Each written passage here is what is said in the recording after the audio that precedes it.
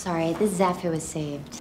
No, it wasn't when we sat down here. Yeah, I put my Channing beads on it. It's fine, I can move. No, we're not moving.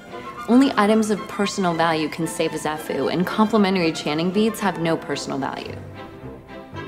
You force me to walk when I don't want to. It's not like I'm forcing you to smoke crack, okay? Walking is good for you. But I don't want to walk anymore! If someone put a gun to my head and asked me to choose between marrying you and dying, I would marry you in a heartbeat.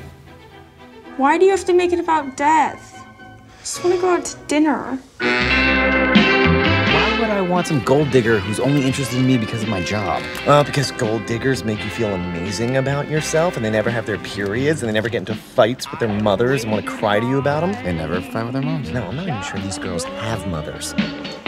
But you were not.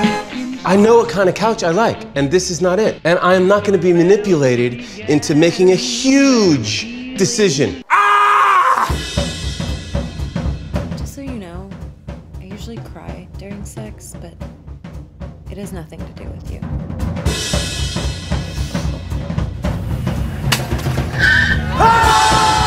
You know, I've never really thought about it before, but palm trees are actually very condescending.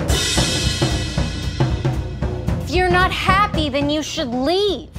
Well, I'm not happy now either. Great, then leave my house.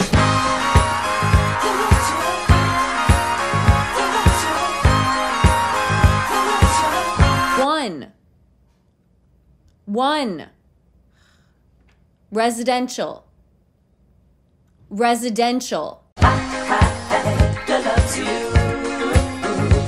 are not a cool person. Well, if that's how you feel, then those are your feelings.